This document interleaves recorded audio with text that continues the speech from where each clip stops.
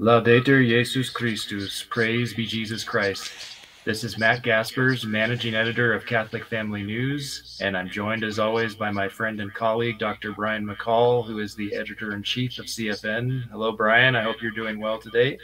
I'm well. It's good to see you. Hello, Katie from the Bronx. Good to see you. Were our first person in, looks at the live stream. Welcome. Welcome, everyone. Yes, welcome, everyone.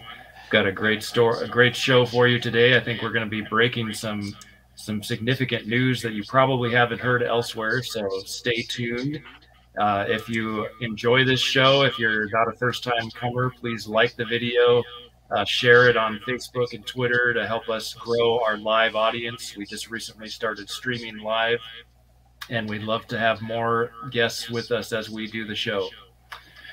So our stories this week are going to include, first of all, some very tragic news. The story you may have heard about the murder of a Catholic member of the British Parliament, Sir David Ames. And even worse, in one sense, the murder, he was actually denied access to the sacraments. A priest was trying to get to him, was wanting to get to him, and that priest was denied to administer the sacraments before he passed. So let us all pray for the repose of the soul of Sir David Ames, and we'll share with you the details of that story. We're also going to cover Rome's approval, just announced this week, of an Episcopal conference specifically for the Amazon region, which was one of the quote-unquote recommendations in the final document after the Amazon Synod. And it's also connected, as you'll see, with probably some forthcoming liturgical innovation, inculturation. So we'll get into all that.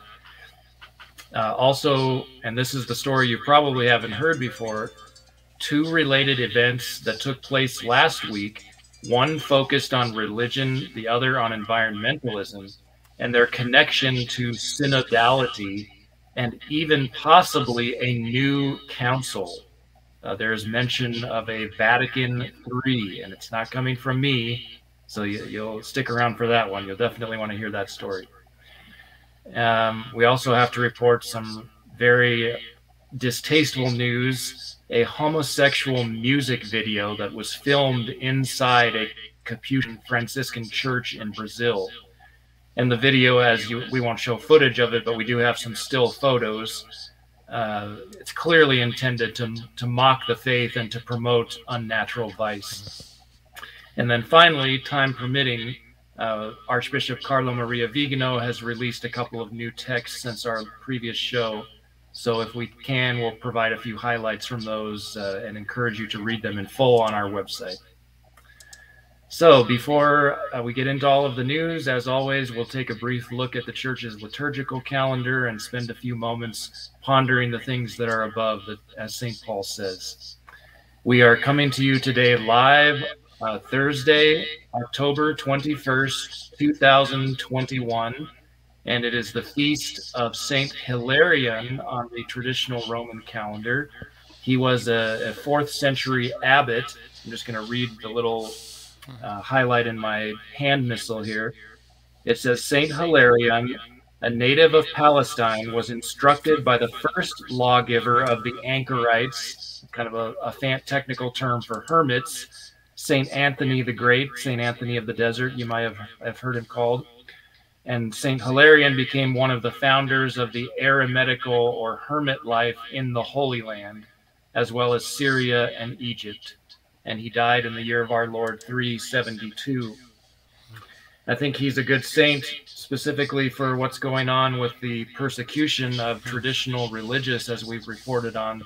So we ask Saint Hilarion to intercede for specifically the Carmelite nuns in Pennsylvania and Nebraska and any other nuns or brothers, priests, religious who are being persecuted for their fidelity to tradition and to the Holy Catholic faith. Other saints celebrated since our last show include some major names. First of all, last Friday we celebrated the feast of Saint Teresa of Avila. Speaking of the Carmelites, her feast is on October 15th. Then on Sunday, October 17th, was the feast of St. Margaret Mary Alacoque, the Apostle of the Sacred Heart of our Lord. Monday, October 18th, the feast of St. Luke, the Evangelist. And for those who may have not seen the October edition of CFN, we have a wonderful article by one of our good contributors, Mark Fellows, who's written an article about the life of St. Luke and including about his relics. It's really interesting. So check that out if you haven't yet. And also this week we celebrated the feast of St. Peter of Alcantara, who was a Franciscan priest and actually the spiritual director of St. Teresa of Avila, who really helped her not only in her own personal spiritual life, but in the reform of the Carmelites. They were in desperate need of reform and a return to the true spirit of Carmel in her days.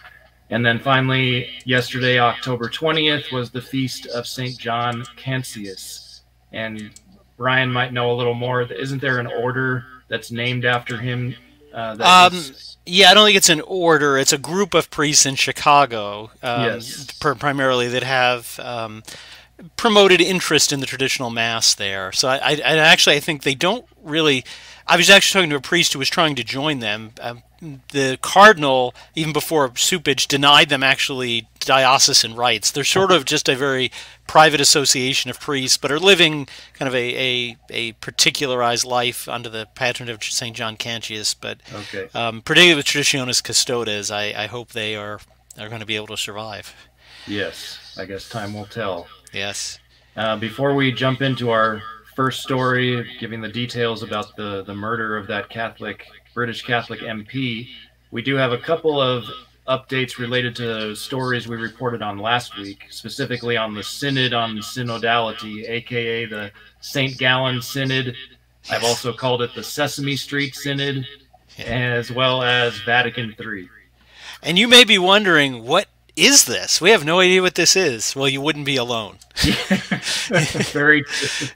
You wouldn't be alone, because this is Cardinal Dolan on October 17th addressing the Synod, and here's what he has to say about what he thinks the Synod is all about. Now, you ask, just what is synodality, of which Pope Francis so often speaks? I don't know if I completely understand it every time.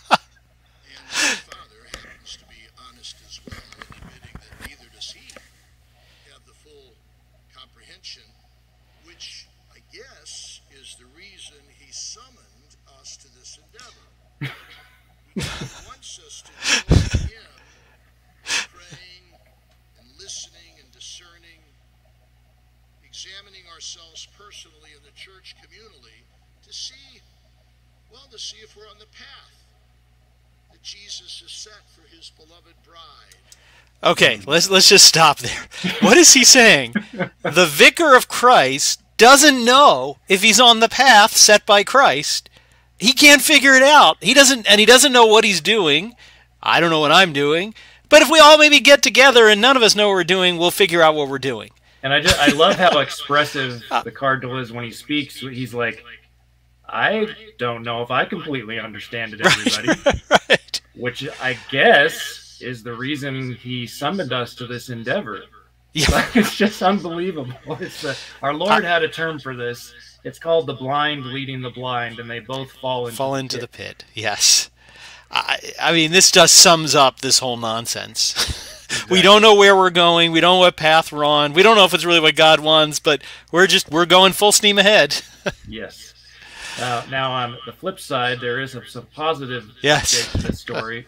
So it's also worth mentioning that Archbishop Wolfgang Haas of Vaduz Liechtenstein, who happens to be a friend of the traditional Mass and traditional orders, has announced that his archdiocese, which is very small, will not participate in the 2-year synodal process. Quote, I am of the opinion, he says, that in our small archdiocese, it is possible for good reasons to refrain from carrying out such a complex and sometimes even complicated procedure. I think in his mind, he's probably thinking, and convoluted. Yes. Which in our parts runs the risk of becoming ideological. And really that's true for the universal church. So So thanks be to God for Archbishop Haas and for his witness in refusing to participate in this nonsense.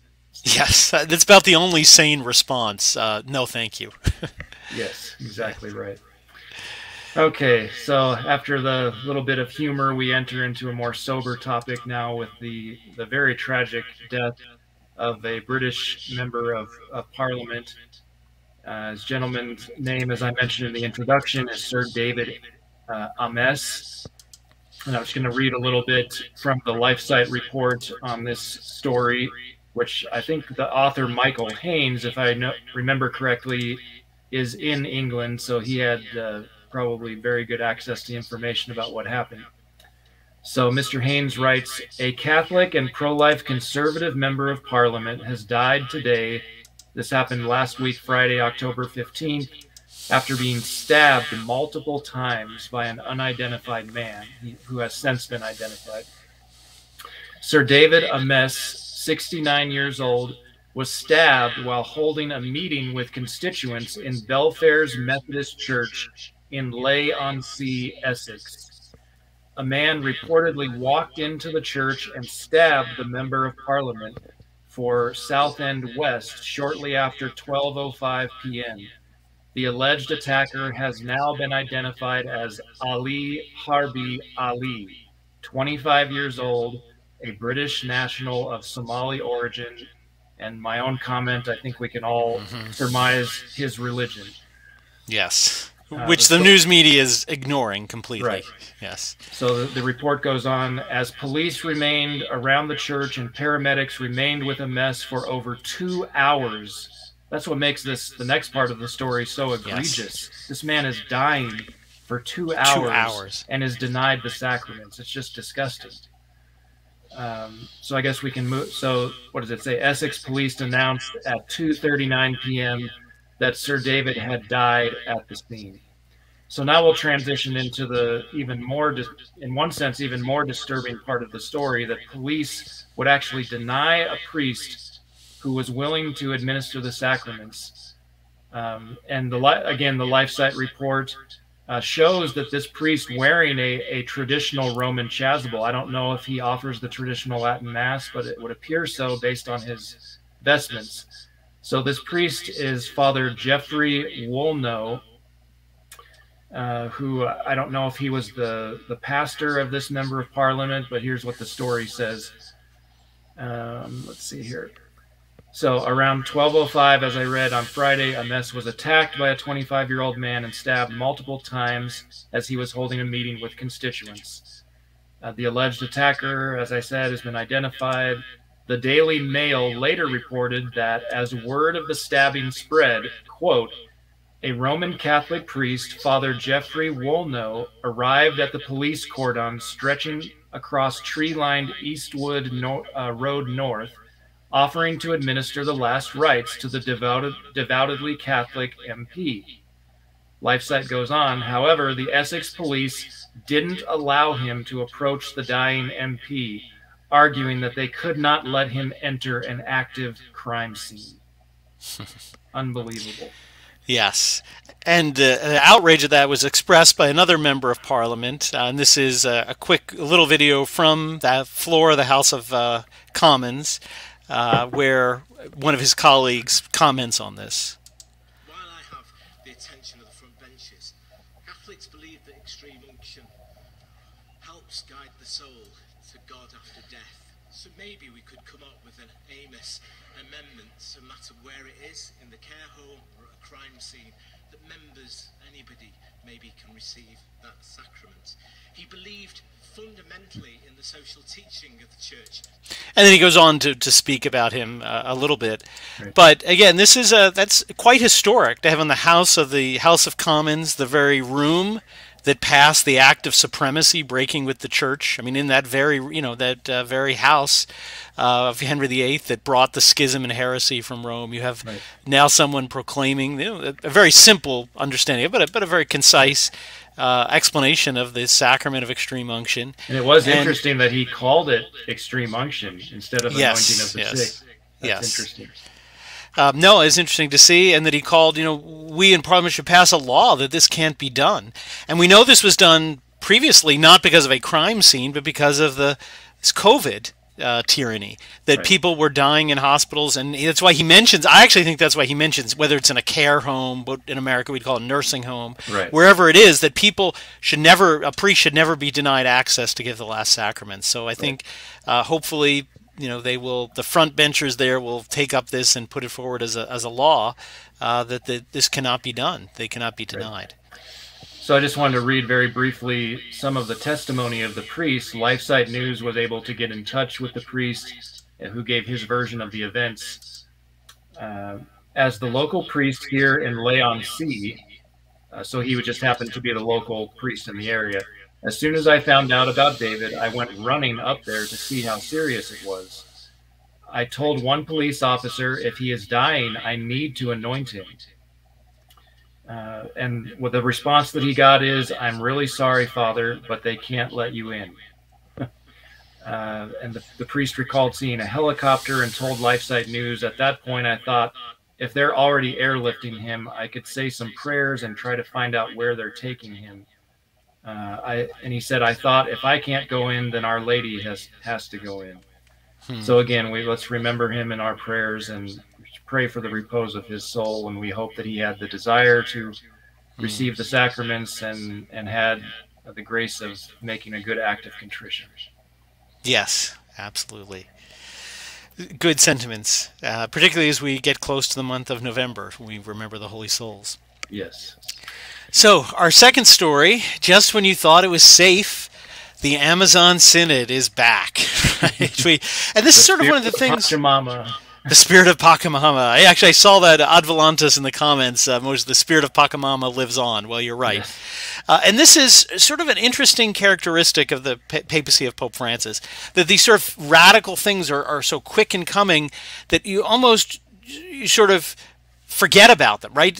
We're sort of on to the next novelty, and you forget about the one before. And I think that's on purpose. That's a kind of technique. In other words, we're so used to being shocked and scandalized that it wears off too quickly. Yes, exactly. And a lot of people thought, oh, that Amazon Synod, that happened, that's over and done with, that's finished.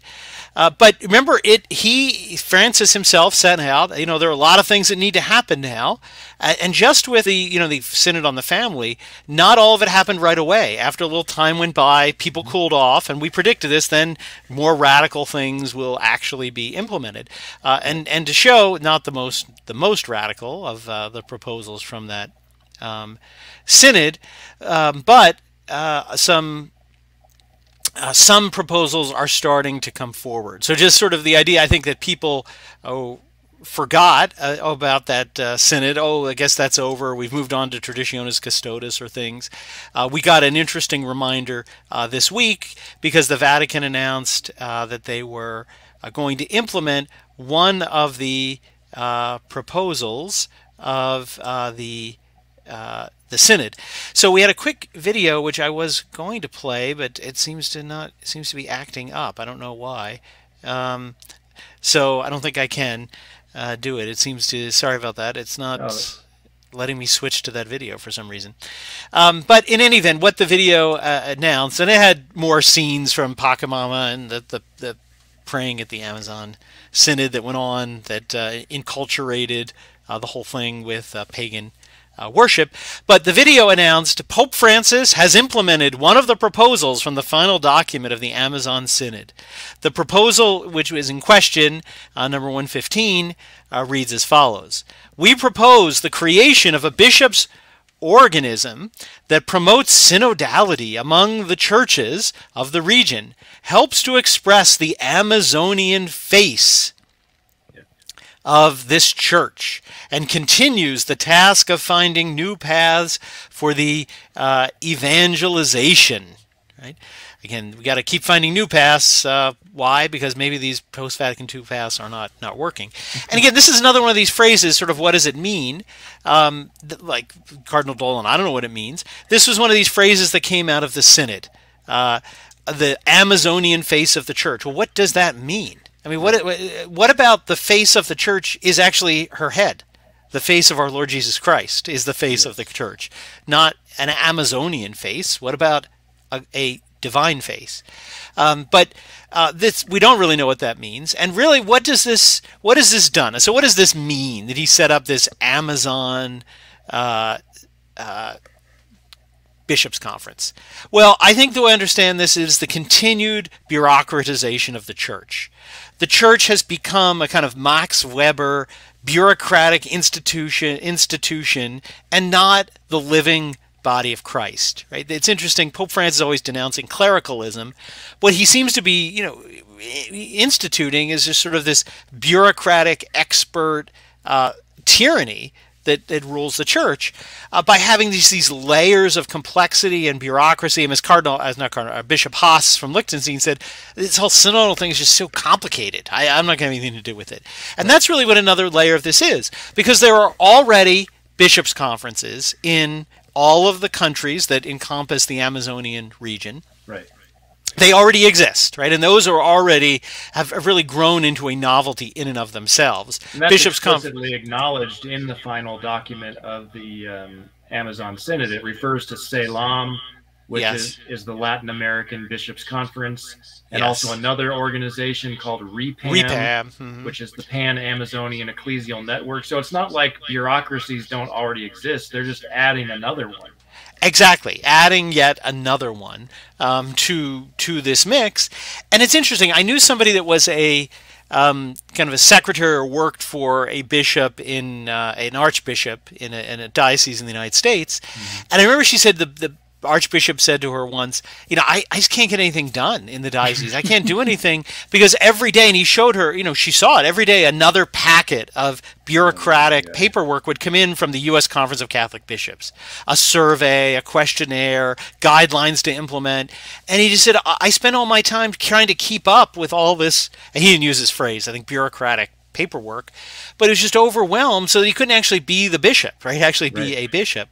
And I think this is just more of the same. And why do we need now an Amazonian bishops conference when there already are bishop conferences in individual countries and already a Latin American and a Pan-Amazonian ecclesial network, whatever that is. Right. I think it's the lay version of the bishops conference. Exactly. The other novel point of this is it says in the report from the Vatican that this Episcopal conference will not just be for bishops. So Episcopal conferences are not just for bishops; it will include lay people in its organization. So again, another part of the German synodal path, this leveling of the hierarchy.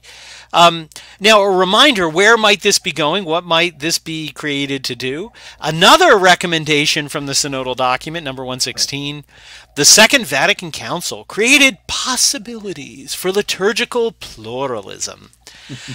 For legitimate, whatever that means in these contexts, variations and adaptations for different groups, regions, and peoples. Right. Sacrosanctum Concilium number 38. In this sense, the liturgy should respond to culture so that it may be the source and summit of Christian life and be really linked to the people's sufferings and joys.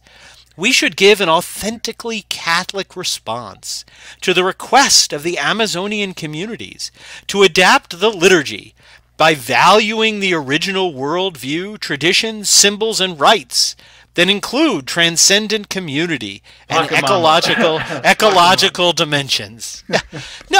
No, it should not include the original worldview, and that original worldview included paganism. Right? That should be rejected.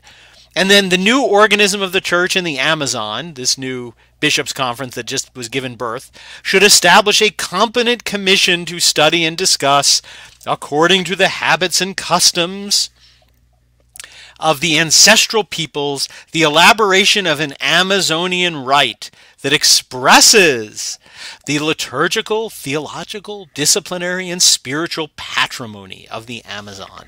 So there it is. This is their test. A Pachamama Mass, basically. Yes, to put it short, a Pachamama Mass. And there's so many buzzwords here you have to watch out for. Like my law students, I tell them all the time, if you see the title of a law in Congress, usually that means the law does the opposite of what the title is. So there's like I was teaching them the 2005 Bankruptcy Reform and Consumer Protection Law, which did nothing to protect consumers. It should have been called the Bankruptcy Reform and Credit Card Protection Law, because all it did was protect credit card companies so they could rip people off. That's kind of the way, it works. Same kind of thing. Whenever you hear authentically, the authentic in these Vatican II speak, it usually means just code for novel, ridiculous, and adapted and just sort of, if not heretical and blasphemous, exactly. So yet another layer of bureaucracy from the Vatican is up here, and it really just seems to be just going to move forward with a new rite for the Amazon. And as we discussed when the Amazon Synod was going on in October 2019, all the groundwork for all of this was set in Sacrosanctum Concilium. Brian read a quote. Yes. It's quoted in the final document, Sacrosanctum Concilium number 38. Well, 2 paragraphs later, Sacrosanctum Concilium number 40 talks about even more radical adaptation of the liturgy in mission territories. Yes. So there you have it. Yes, there you have it. All right. So I think we'll head into our next story, and I'm excited to share this with you. It was kind of by happenstance that I stumbled upon this. Maybe it was God's providence at work, but I think it's a pretty significant revelation that we're going to make in this next story. But I have to build up to it. I have to give you some background in order to make it the full significance of it evident. So this story is really summed up by saying interreligious dialogue and environmentalism, prelude to Vatican III, ? So we need to spend a few moments recalling the Synod on Synodality, and specifically the following passages from the preparatory document that we've gone over in a previous show. So this is paragraph 4 from the preparatory document. It says, quote, "The synodal journey unfolds within a historical context, meaning our times, marked by epochal changes in society and by a crucial transition in the life of the Church, which cannot be ignored. But nowhere in the document is this crucial transition defined. I think it has to do with globalism, with the Great Reset, all of that." The next paragraph said, well, I want to finish this one, number 4. It says, "It is within the folds of the complexity of this context, which is not clearly defined, in its tensions and contradictions, that we are called to," and then it quotes from the Vatican II document, Gaudium et Spes, which is the constitution on the church in the modern world, quote, "to scrutinize the signs of the times and interpret them in the light of the gospel." So paragraph 5 of this preparatory document for the Synod says, "A global tragedy such as the COVID-19 pandemic," and then it quotes from Fratelli Tutti, "momentarily revived the sense that we are a global community all in the same boat, where one person's problems are the problems of all. Once more we realize that no one is saved alone. We can only be saved together." And I think he's talking about in a temporal sense, not in the spiritual sense. But well, it's a pretty ambiguous phrase that could be, interpreted in a heretical sense. I mean, well, it's that's true, yes. Yeah.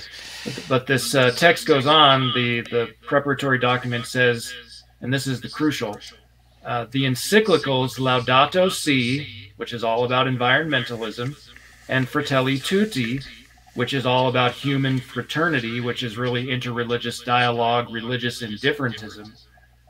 Those 2 texts document the depth of the fault lines that run through humanity, and we can refer to these analyses to start listening to the cry of the poor and of the earth.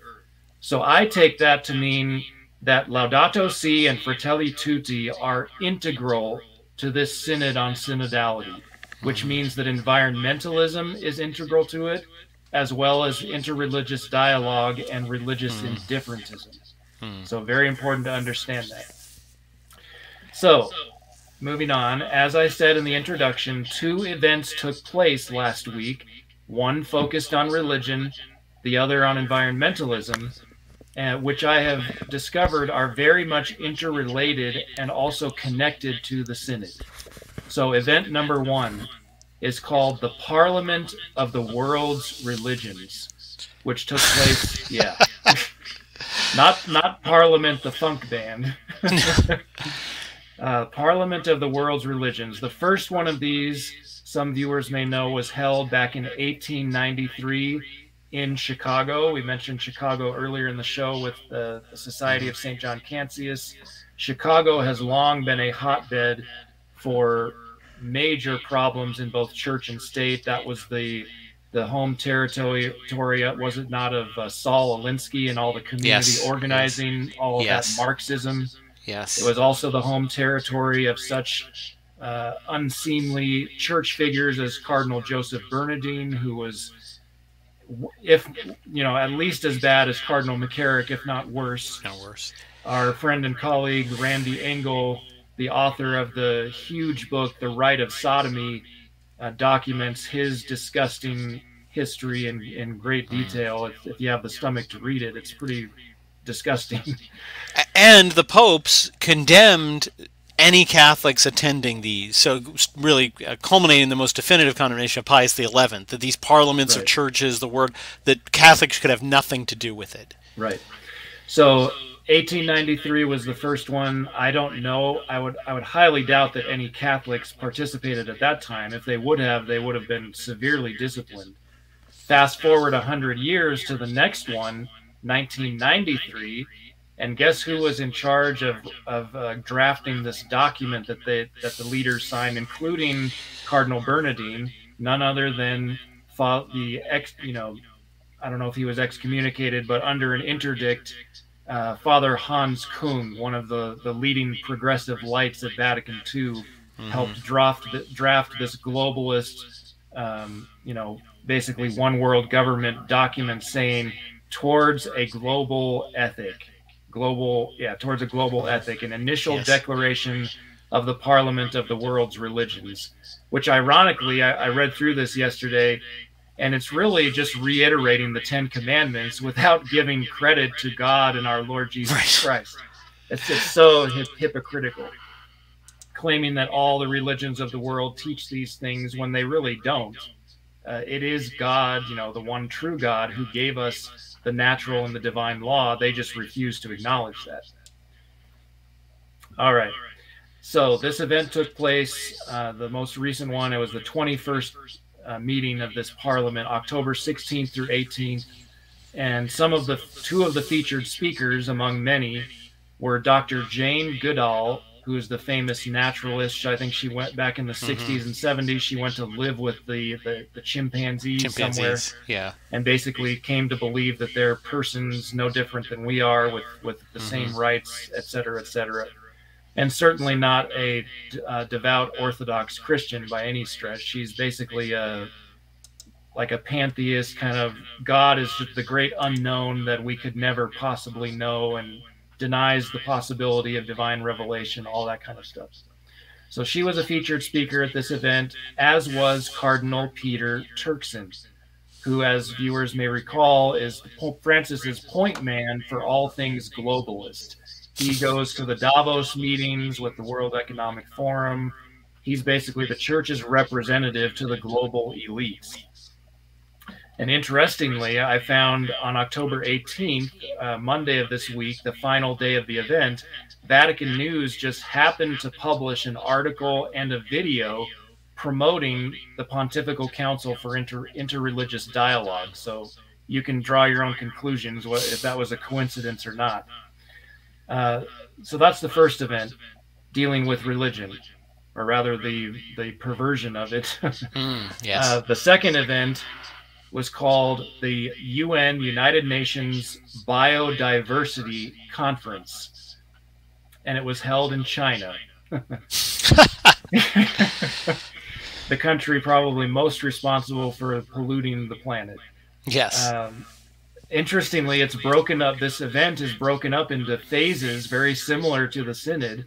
So phase 1 took place October 11th through the 15th, and phase 2 is scheduled for April 25th through May 8th of next year, which actually corresponds to phase 2 of the Synod. So again, is this a coincidence? I don't know, but it's certainly very suspicious. So here's where we get into the really explosive revelation that I came across. So on April 20th, just before the new Synod program was announced, because prior to May, the Synod on Synodality looked different. It was just supposed to be, you know, a quote-unquote regular Synod in Rome. Right, if they're not bad enough, regular Synod. But if it was just going to be the old regular bad Synod. Exactly. But then it morphed into this 2-year synodal journey, synodal process. So on April 20th, just before that new program was announced, Dr. Goodall and Cardinal Turkson helped promote this UN Biodiversity Conference by participating in a webinar hosted by the Laudato Si movement, which is an organization co-founded by an Australian Catholic woman named Jackie Raymond. Towards the end of the webinar, there was a Q&A session during which Ms. Raymond asked Cardinal Turkson this question, and you have to hear it for yourself. If we can play that video. Cardinal Turkson, a question for you regarding perhaps an aspirational question. Will Pope Francis and the Vatican consider calling for a global ecumenical council, a Vatican III, to plan implementation efforts in response to the call of Laudato Si to reverse and stop climate change and protect biodiversity? What do you So if we can pause it there for just a second. I know the sound is a little bit low on the video, at least in my earbuds, so I want to make sure everybody heard. She's asking Cardinal Turkson if Pope Francis and the Vatican would consider calling a global ecumenical council, not just a synod. She literally uses the phrase a Vatican III to plan implementation efforts in response to the call of Laudato Si to reverse and stop climate change and protect biodiversity. So let's listen to how the Cardinal responds. So again, call a council for climate change. All right. Yeah. Here's his response. Yes, it is. It certainly is. But difficult for me to say yes or no or to answer right away.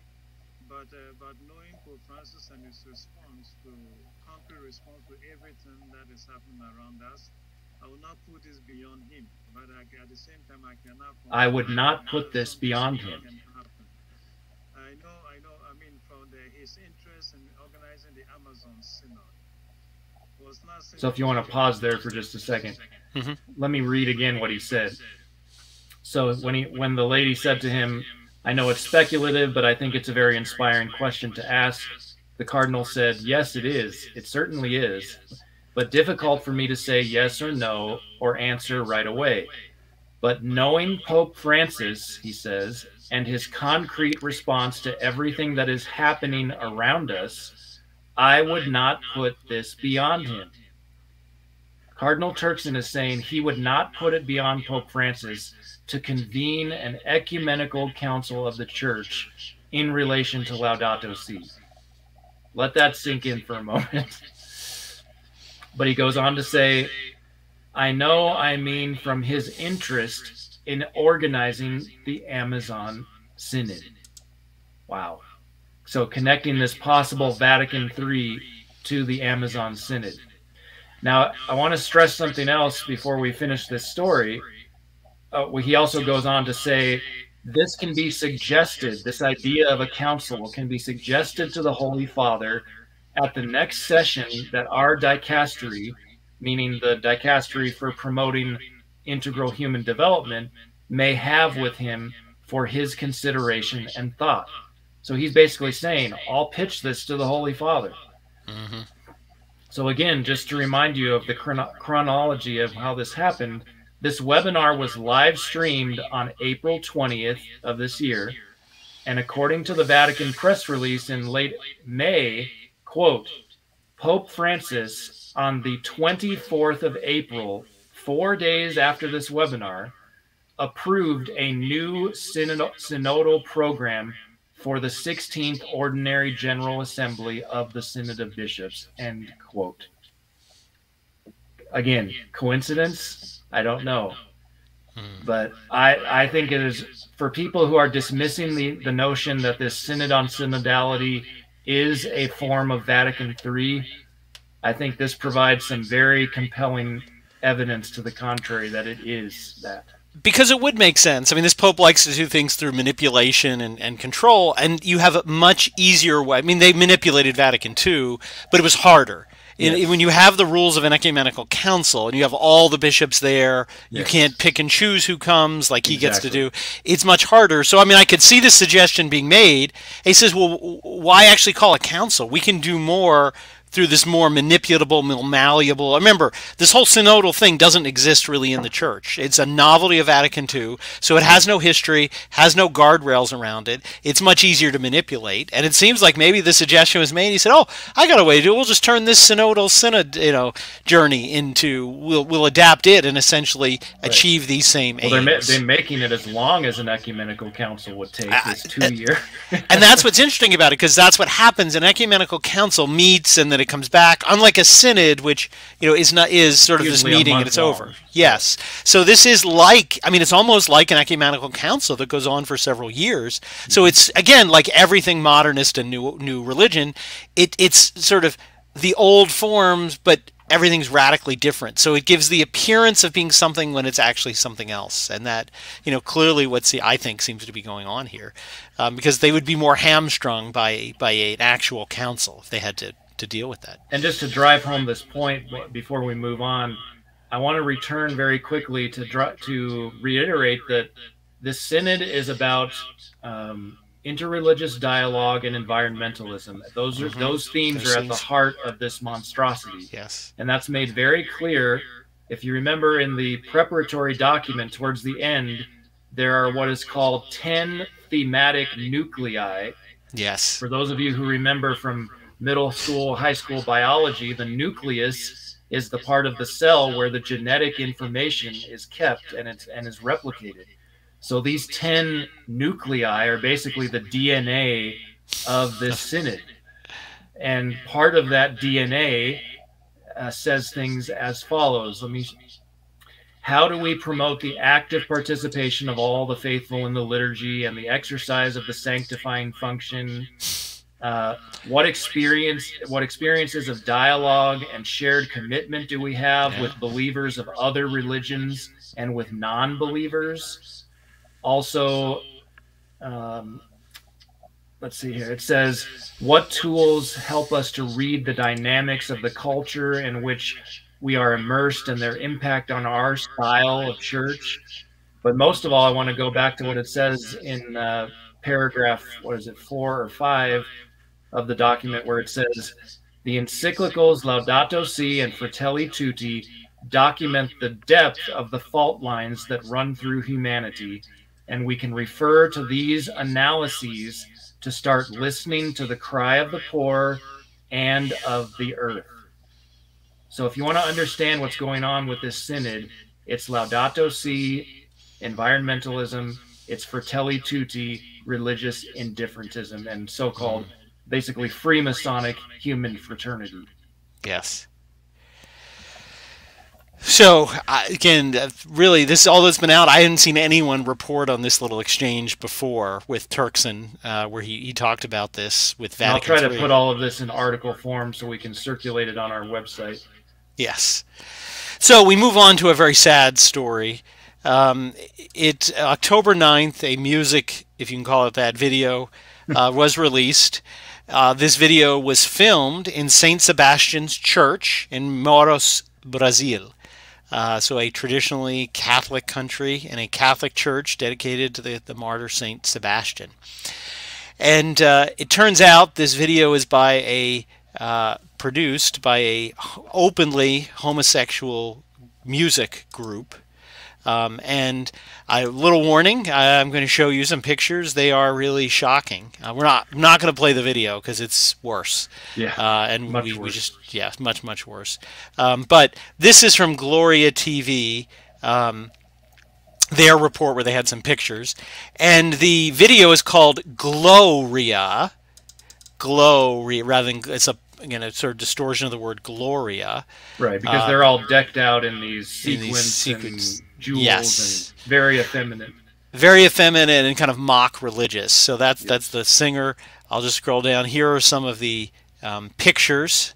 You can see again that these sort of pseudo-religious garb. Right. And all of this hullabaloo is taking place in the church. In the church. You see the altar right there, the IHS on it. Here they are. Here's this person. Here's the group standing in the nave of the church with the sanctuary there. You see again these images of prayer, this sort of mocking of prayer. Because I'll tell you a little bit about what happens in the video, some of the words. The one singer speaks to a homosexual partner and says, "Get on top of me," in the sanctuary. And then after he says that, he goes into sort of an ecstasy that sort of communicates in the music that he's sort of reached heaven, right? That he's in heaven now. So in the clear message of the video is that this sort of intrinsically evil act is a way to get to heaven, right? It's putting it in the sanctuary. They make irreverently signs of the cross, mimic prayers throughout it, and again interlaced with their sexualized language, lyrics, and actions relating to sodomy.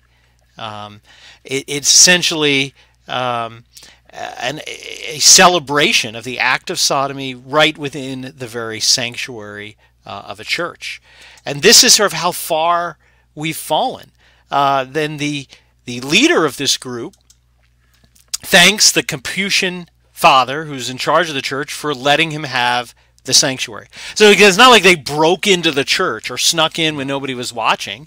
They were given permission by the Capuchin father who's in charge of it to use the sanctuary to produce this filth. And tradition in action, some people know it by the abbreviation TIA, reports the name of this priest as Fray Paulo Xavier, the Capuchin in charge of St. Sebastian Church in Manaus. Yes, Manaus, Brazil. And again, this is how far we've come. We talk a lot about this. Happens all the time. Sanctuaries are defiled by letting non-Catholic groups come in and perform their false worship. I mean, that's multiple times where Catholic churches have been kind of rented out to these other groups. And really, for all we know, the Blessed Sacrament might have been in the tabernacle when they were doing all of this. We don't know. Yes, I mean there's no way to really tell if it is actually there. It could be, but even if the Blessed Sacrament had been removed, and again, it was interesting. I remember the Assisi meeting in 1986 when a Buddha was put on the tabernacle in one of the churches where the Buddhists were allowed to have their thing, do their thing, and people were justifying it. The defenders of John Paul II. Oh, well, they removed the Blessed Sacrament. Right. Oh, well, that makes it all just okay. Right on a Catholic altar on top of the tabernacle where the Blessed Sacrament was and would go back. But that's okay. I mean, this is just so. Even if it were removed, that doesn't change. Right. This sanctuary needs to be exorcised and reconsecrated. I mean, this is a desecration of the sanctuary by allowing this group to be in there. Now, there were some unconfirmed reports I read that the bishop of the diocese here kind of, again, it was the hand-wringing, I had no idea, I didn't realize, Hamada, I didn't realize, and he, again, I haven't seen a direct statement from the bishop, but there were reports that the bishop may have said, I need to make reparation for this. So I hope that's true. But frankly, what's going on with your priests? If you have a priest, this priest should be. I mean, they're suspending priests ad divinas for saying an ad orientem mass, or they're attempting to. This priest should be immediately suspended. Yes. Right? A priest who does this, who permits this, this is just really, an outrageous sacrilege. And this is what happened when the window opened by John the 23rd. This is what it's letting into the church, literally. Absolutely. And as Archbishop Viganò says, which we'll get into his writings in a moment, he describes, I forget exactly how he phrases it, but heresy, sodomy, and corruption are the trademarks of the deep church. They're like a trifecta of evil that you always find together. Yes. And as he said, doctrinal distortion will be met with moral distortion. That there is a connection between this violation of the natural and divine law on the moral level and doctrinal corruption. They go hand in hand. Yes, absolutely. So speaking of Archbishop Viganò, he's been very busy lately.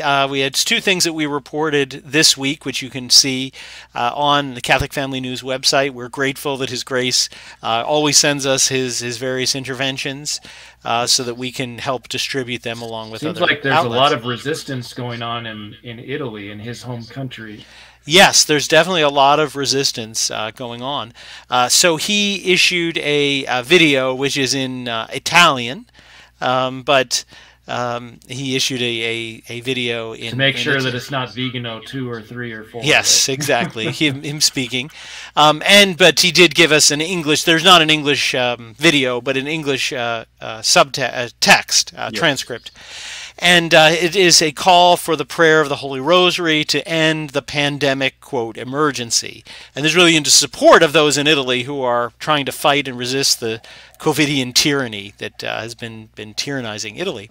Yes. And he takes this to comment on the 450th anniversary of the Battle of Lepanto, which we have mentioned previously, that happened this month in 1571 by Don Juan of Austria, and talked about how the Rosary was so important. We know that Pope Pius V commanded prayers of the Rosary in advance of it. The soldiers and the naval officers had rosaries tied to their arms, around their arms as they went into battle, and Pius V himself credited this great victory to the Holy Rosary being prayed, and it really was a great religious victory. And he says, today our enemy is more subtle and treacherous than those who ought to be our allies, those who ought to help and protect us in the face of a threat that is no less fearful than the one faced then. It is precisely they who are waging a merciless war against us. So he offers some really interesting contrast between the situation in 1571, where Christendom was facing an external enemy, and the forces of Christendom came together to oppose that enemy, but now today the enemy is within. Yes, and he says, this is why the crisis we are going through is so serious. It stems from a crisis of authority, from a lack of moral principles and values that animate and orient those who command, even before those who obey. Those who command us are not fulfilling their role in favor of the Italian people, but instead are following the orders of a very powerful financial elite. And by those who he referred to, he's obviously referring to the Italian government when he says the Italian people. But I think he's also referring to the Italian episcopacy. I think he means both of them. They are both doing this. Those who are really in charge today are not themselves part of the institutions, but they make use of them by bribing their officials, blackmailing those they have placed there in order to manipulate them at will, ousting the honest and controlling the opposition. And this is really what's meant by the terms deep state and deep church. Really is what he's describing there. Exactly right. And so so that's his message on, or his exhortation really, to be devoted to praying the Holy Rosary every day, especially during the month of October, the month of the Rosary, but really all year long. And then his other message was a video message for those who participated in something called a No Fear Day in the city of Turin. And he says at the beginning, so it's a pre-recorded message that was played to a crowd that was gathered. He says, "You have gathered in such great numbers in this piazza in Turin." Remember, that's where the shroud, the Holy Shroud, is kept of our Lord. "As hundreds of thousands of people all around the world manifest their opposition to the establishment of a global tyranny. For months now, despite the deafening silence of the media, millions of citizens from every nation have cried out their no in all caps, N-O. No to the pandemic folly. No to the lockdowns, to the curfews, to the imposition of vaccines, to the health passports, to the blackmails of the totalitarian power enslaved to the elite." This makes me think of Monica Smith the courageous woman in Australia that Brian interviewed recently. If you haven't watched that interview yet, you definitely should, because it's very inspiring to hear her give her testimony. Yes, and then he goes on at one point to say, quote, "We respect all churches and religious traditions," they specify, "and it is indeed true that all of the idols and superstitions find a place in the ecumenical pantheon of the new universal religion desired by Freemasonry and the Bergoglian Church. But there is only one religion that is banned, the true religion that our Lord taught to the apostles, the religion that the church proposes to us to believe." And again, look at the connections of all these stories today. He's hit the nail on the head here, right? The Pantheon in Rome was the shrine where the Romans would take all the different gods. So they would go and conquer people. Oh, you have your own god. Oh, we'll put him in the Pantheon. Oh, we'll put him in the Pantheon. It was the place where it was really the height of ecumenism, because at their religion, they were happy to have as many gods as possible, and they would just take them in. And that's what the Pantheon was in Rome. It was syncretism, basically. Syncretism. Combining all the different religions together. And he's saying that's what this one world religion that we talked about in our previous story with Cardinal Turkson, what they want, which is to fill the role of Freemasonry and the Bergoglian Church, right?